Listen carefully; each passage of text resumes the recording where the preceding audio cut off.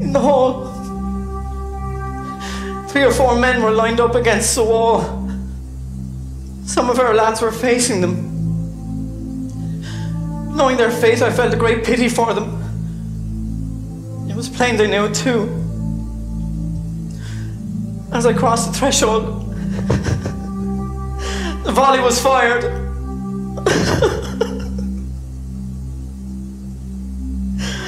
The sights and sounds of this morning shall stay with me for many days and nights.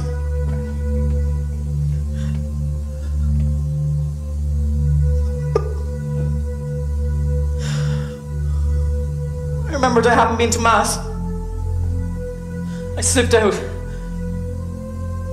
and in the silence before the altar, I offered up a prayer. A prayer for the fallen.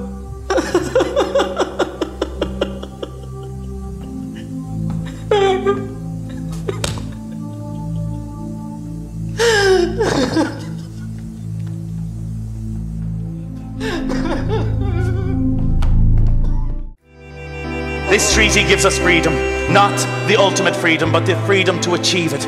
This treaty gives us the one chance we may ever get in our history of going forward to our ideal of a free, independent Ireland. Stand together now forevermore.